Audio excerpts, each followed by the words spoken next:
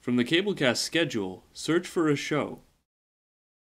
You can alternatively list shows in your bin, recall a saved search, or select a project. Click on the show to expand its properties. Navigate to the day you want the show to occur, then just drag and drop onto the time slot. The time slots are listed in half-hour increments. If you need to adjust the time, just enter it manually. Select the next show and drag it to another half-hour slot or back-to-back with the end of the previous show.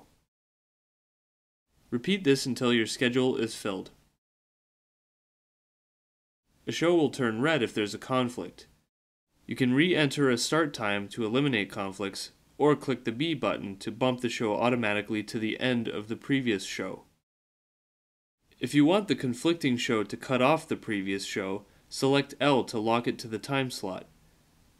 The E button, for CG exempt, will exclude the show from the public website as well as the cable display bulletin. You can ripple shows back or forward to a specified time, or to the end of the previous show, or to the beginning of the next show. This tool can be used to quickly and easily close gaps in programming. If you need to copy programming to another day, select the shows, click Copy, advance to that day, then click Paste. Block copy will be covered in a separate lesson.